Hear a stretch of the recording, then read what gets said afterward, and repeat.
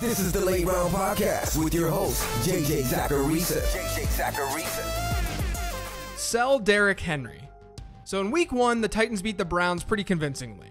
Then in week 2, Tennessee played a close game against Indianapolis. And then on Thursday, they got beat down by Gardner Minshew and the Jags.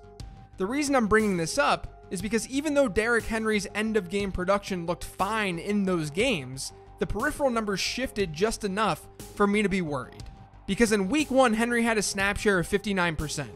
In week 2, in a closer game, that fell to 50%. And then in week 3, Dion Lewis outsnapped Derrick Henry in a game where the Titans were trailing. This is always the worry with someone like Derrick Henry. He's a very good early down runner and he has touchdown upside. But his lack of receiving ability means he's going to be game scripted out of games. And by lack of receiving ability, I also mean how the coaches view him. Coaches have been using him this way throughout his 3-year career. So this is a little bit scary. There's a chance in any given game that Derrick Henry doesn't lead his own backfield in snaps. And it's not as though Tennessee's this really good team either. It's not like they're the Patriots where they're locked into a positive game script week in and week out. But the real problem here is the touchdown upside that I talked about. Last year he had 12 touchdowns. But last year he rushed for 1,059 yards.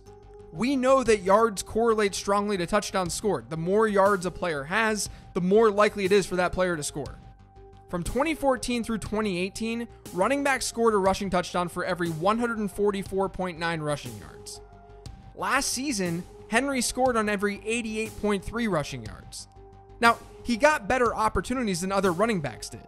But even according to ESPN analyst Mike Clay's opportunity adjusted touchdown metric, or OTD, Henry outperformed his touchdown tally last year by about 3. That was one of the higher marks in the league. Now, this season, Henry's got a rushing score for every 70 yards rushing. And he has a receiving touchdown too. Regression is going to hit in the touchdown column for Derrick Henry eventually. And those are 2 really big red flags. He could be game scripted out of games, and he has touchdown regression coming. So I think that right now, given how this Tennessee Titans offense looks, and given the fact that Henry has already outperformed a bit in the touchdown column, this is the time to sell.